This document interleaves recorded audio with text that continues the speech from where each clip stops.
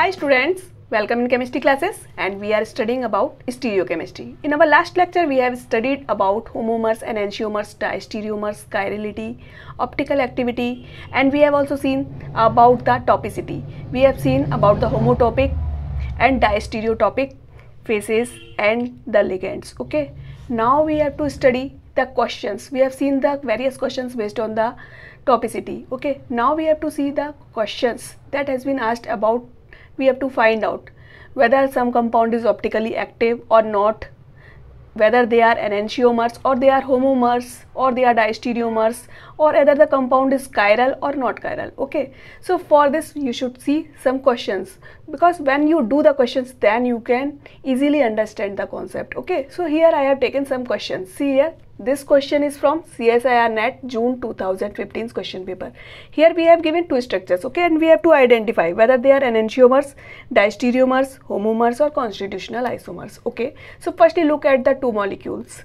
These are the structure of allenes. I have not made the video about the allenes, but soon I will make a video on the allenes. Okay, here you should understand that allenes with the even number of double bonds are generally optically active when the two groups attached at the same side are different. Okay, when these two groups are different then they are optically active. Okay, it means these should be enantiomers, but just look at them. If there is an excess of symmetry then they cannot be enantiomers. Okay, so what we have to do here, firstly we have to see whether there is an excess of symmetry or not. Okay, so when I am rotating this molecule by 180 degree, okay, I am rotating this by 180 degree, then see what is happening here. By the 180 degree rotation, what will happen? These groups will come here and this group will go here. Okay, and when we are rotating by 180 degree, what will happen? The groups that are below the plane will go above the plane, right? And the group that is above the plane will go below the plane. Okay, so what we are getting now? These two structures, this chlorine will now go above the plane, okay, and this will go now below the plane, right? And this group will now come here. Okay, so it will move in this manner. This is the Me, and this OH group that was here below the plane will be now above the plane. Okay, now you can match the two structures. These two structures are identical. Okay, we can impose this structure upon this structure. Both are identical. It means these are homomers, right? These are not enantiomers. This compound is not optically active. This is optically inactive, right? Okay, now look at this question from December 2015's question paper. Here we have to identify the two enantiomeric pairs. Okay, it means out of these four molecules, which two are enantiomers. Okay, for this what you have to do? Firstly you have to convert them to the Fischer projection. Okay, you cannot understand here, so you have to convert it to the Fischer projection, and I have in my first lecture I have told you how to convert the structures. Okay, so you can see that video. For this what you have to do? Firstly you have to convert this, so you have to do in this manner. Okay, this is Y and this you can see inverted Y, so you have to convert this inverted Y into the right Y. Okay, so for this group will go here, this group will go here, and this will go here. Okay, so when we are converting this first structure here, when we are converting it, what we are getting? This bromine will come here, right? And here will be hydrogen, and here will be CS3 in this manner, right? And this Y will remain as it is. Here this is bromine, hydrogen and CS3. Okay, right? Now you can write it in the Fischer projection. So what you have to do? Just this group will come here and this group will go down. Okay, and then you have to write them in the same manner, in this manner, right? So this is its Fischer projection. Okay, and when we are doing the same for the second molecule, see the second molecule, what you have to do here? So when we are putting it, same you have to do here. Just firstly you have to write down in this manner, right? Now we are seeing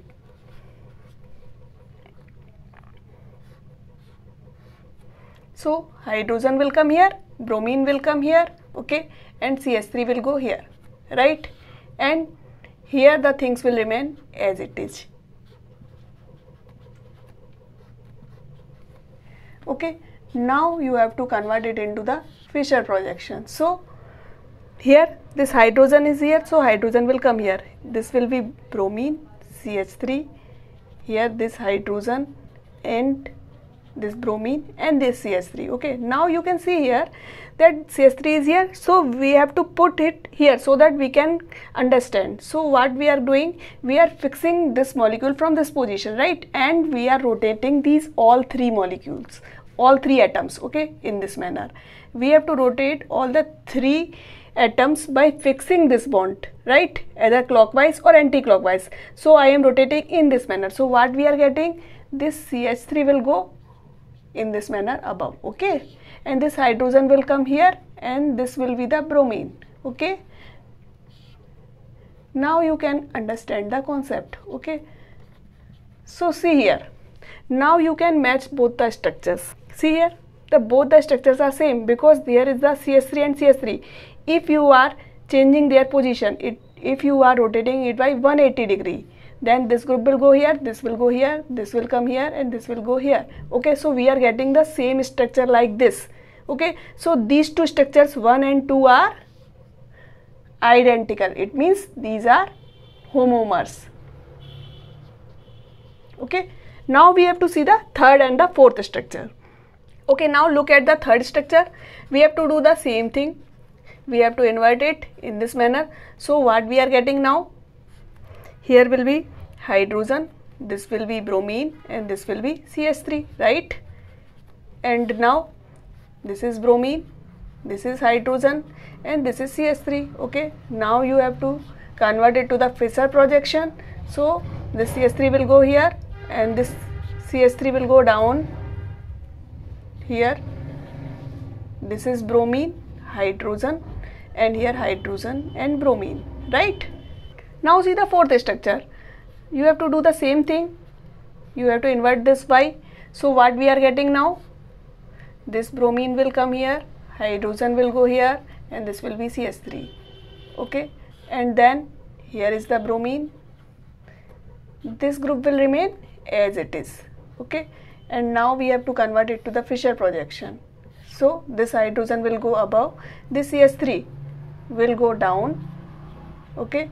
And this is the bromine, this is the CH3, okay. Here bromine and hydrogen. Now we have to do the same thing. We have to put this methyl group here, okay. So for this what you have to do, just you have to fix this bond, okay. Just you have to fix this bond and rotate these three groups clockwise or anti-clockwise so that you can get this CH3 at this position. So this will go here, this will go here and this will go here, okay. So what we are getting now,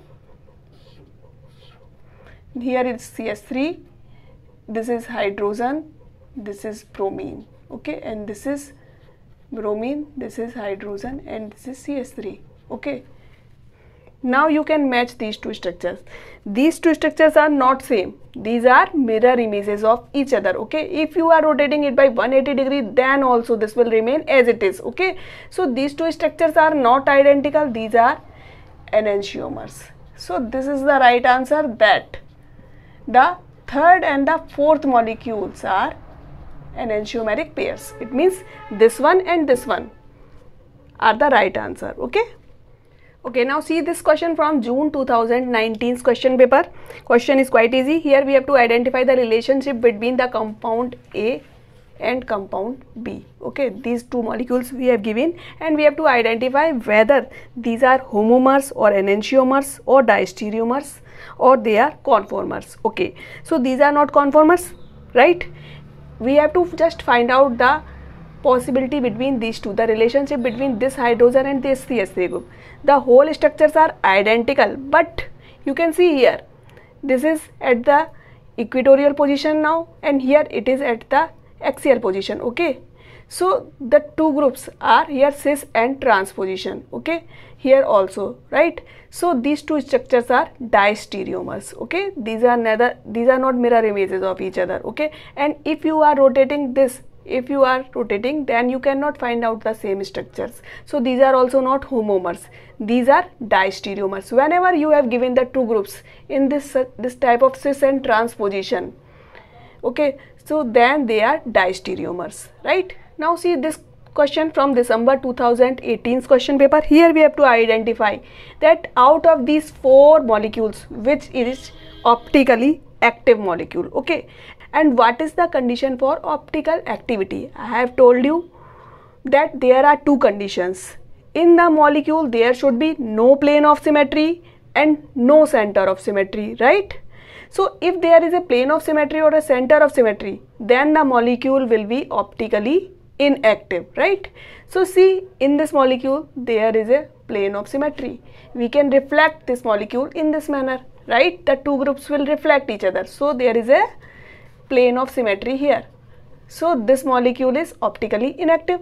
Now see here also there is a plane of symmetry in this molecule. So this is also optically inactive, right? Similarly, here is a plane of symmetry. So this molecule is also optically inactive. But in this molecule there is no plane of symmetry, neither there is a center of symmetry. See this molecule, this group is below the plane and this is above the plane, and this molecule is asymmetrical, right? So there is no plane of symmetry. It means this molecule is optically active, okay. So this option number 4 is the right answer. Okay, now see this question from IIT Jain 2020's question paper. Here we have to find out the achiral stereoisomers, okay. We have to identify achiral isomers, okay.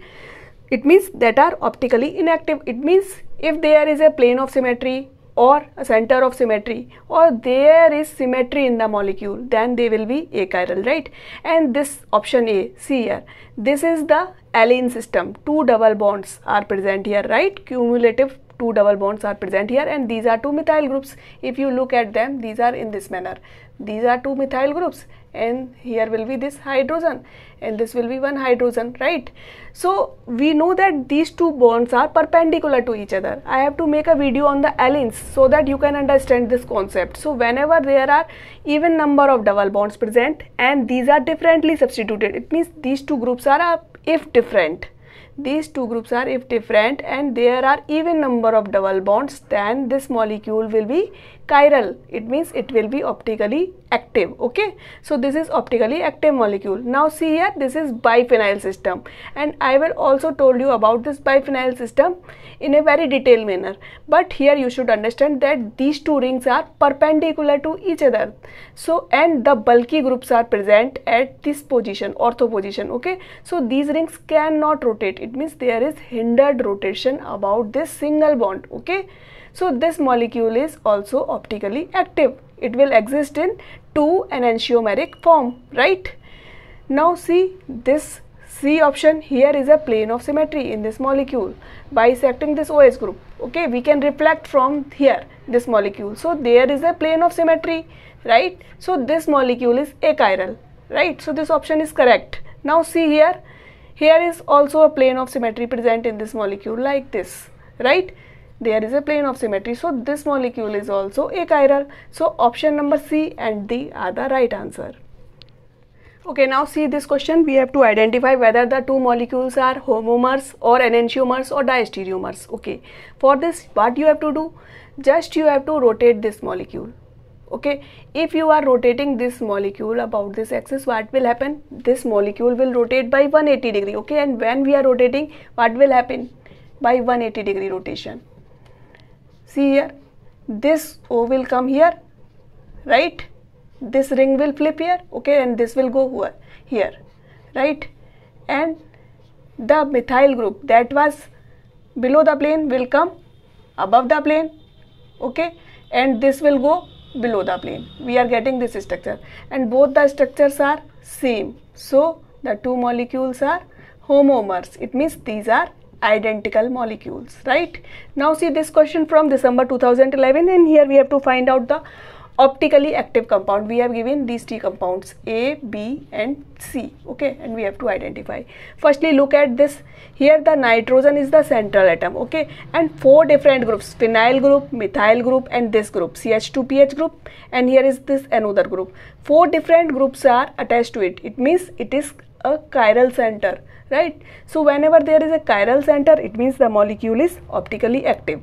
So this one is optically active, right answer, okay.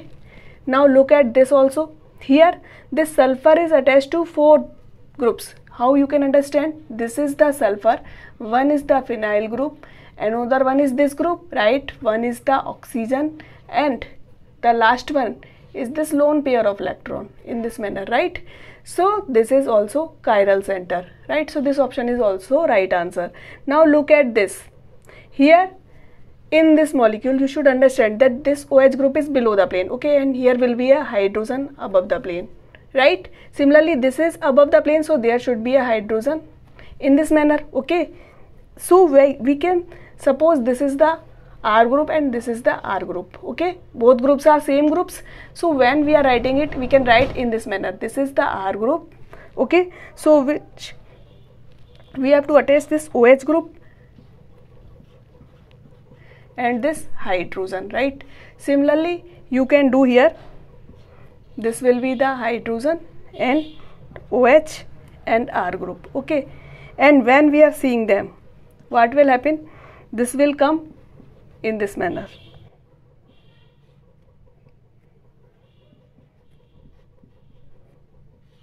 And we can invert it. So this R will go above, this will be OH and this will be H, okay. Now you can see here there is a plane of symmetry in this molecule. This is the plane of symmetry, okay. So in this molecule there is a plane of symmetry, so this is optically inactive, right? So the answer for this question is option number A and option number C, right? So these are some problems that I have described you about the homomers, enantiomers and optically active compounds. There are some more problems that we will discuss in some next videos, because there are some more topics we have to understand, that are R and S nomenclature, about the allenes, biphenyls and several other systems. So you should understand firstly that things, then we will do some more questions, okay. So firstly, in the next video we will understand about the R and S nomenclature, okay. If you like this video, please share it, okay. Thank you.